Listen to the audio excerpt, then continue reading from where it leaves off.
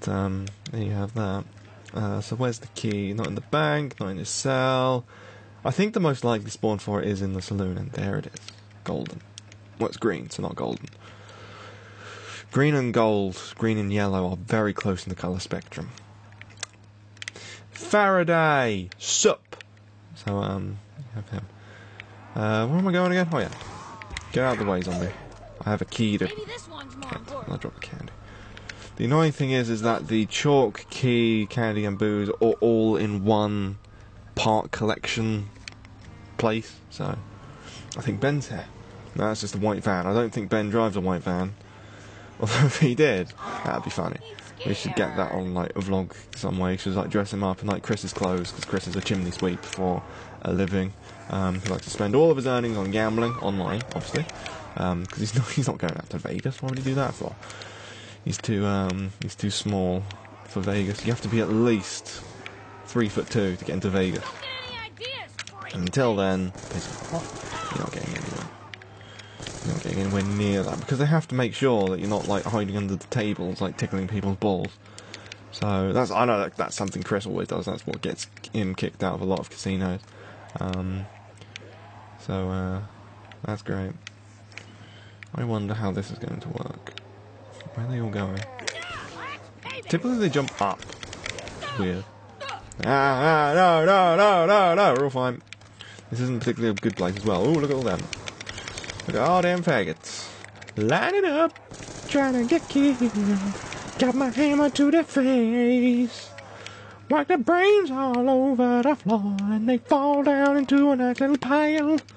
This song doesn't rhyme, but it doesn't really need to. And it's out of time, and the stool's upside down. And it goes on. I still have no idea who that fat cunt is, but we're going to have to figure that out eventually. Because if Faraday is important... I mean, all the pictures around the map, actually.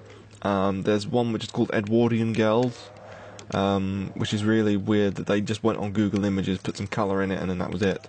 But I think that these are obviously free of use, because you can't copyright someone's picture, which is over 100 years old. I'm not sure how visual copyright works, but I know that audio copyright, after, I think, 100 years, it becomes a folk song, so that they, it has no copyright legislation things at all, but I'm not actually sure on that. So don't quote me on that, I'm not copyright guru. Sorry about that. I'd like to be. I wouldn't like to be. That'd be kind of shit. Although you do earn quite a lot of money, but then you have to read a lot of stuff, so I need to make sure that I'm not spitting everywhere. I do find that most of the way through commentaries I do have a large amount of spit accumulating in my face. So, build that shit, faggot. Come on. Yeah. Now, the question is, will he go and get one part, or get all of the parts? Let's follow him. And we see Simple Jack in his natural habitat, walking around at the speed of sound.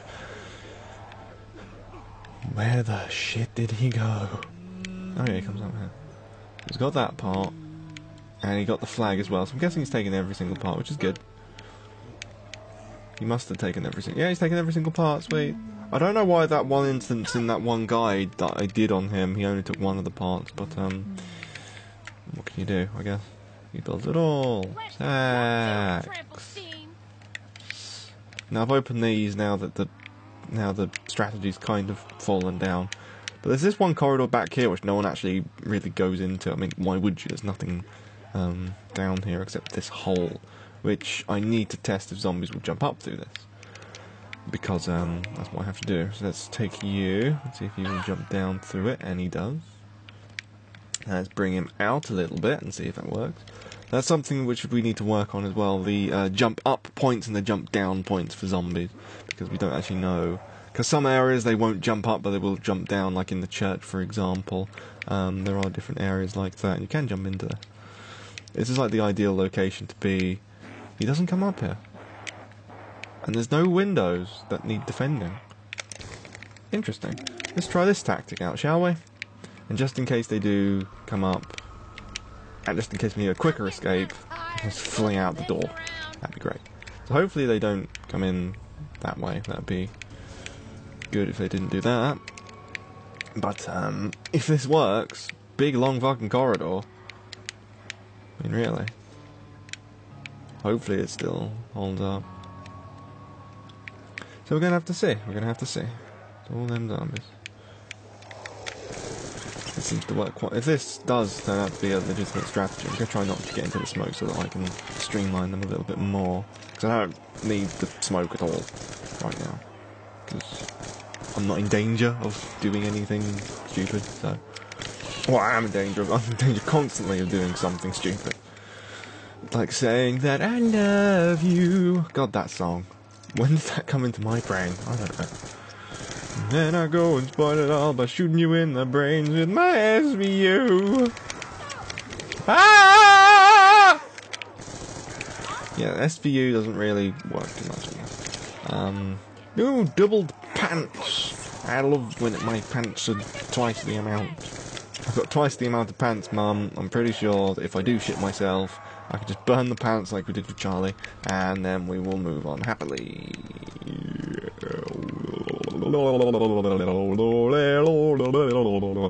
Well, this is a new tactic to employ, and you have a very easy escape right there. We're going to have to test the escape route. I mean, you can just not have the trample scene there and just jump out to that.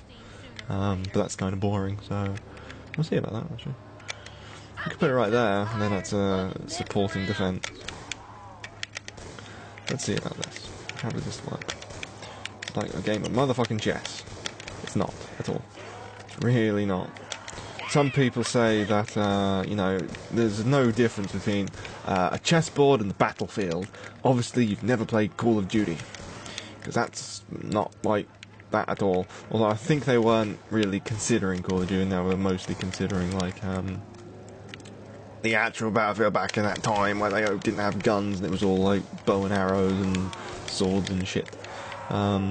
There's actually one thing that I actually like about, I'm not actually too sure when, I think it was like Battle of Hastings kind of 10th, 11th century time or something like that, where there were a lot of people who didn't like using like bow and arrows and stuff because they felt that it didn't like bring their people honour or something like that.